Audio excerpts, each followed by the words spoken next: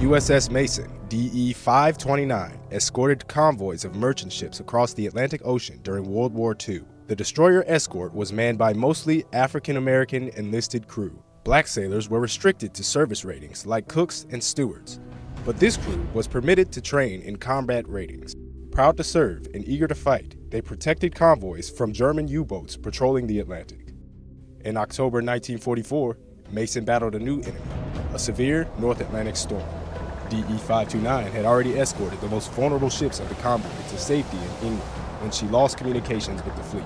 The ship's deck split from the strain of the high seas and crushing waves, but instead of pulling into port for repairs, she returned to sea. The Mason crew repaired their ship as the storm raged on and rescued other ships in the convoy.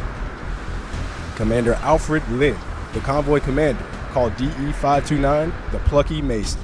Lynn recommended the crew for a letter of commendation, an honor they would not receive for more than 50 years. In 1994, the Navy awarded the letter of commendation to the surviving crew members of the Mason for their meritorious service and steadfast devotion to duty.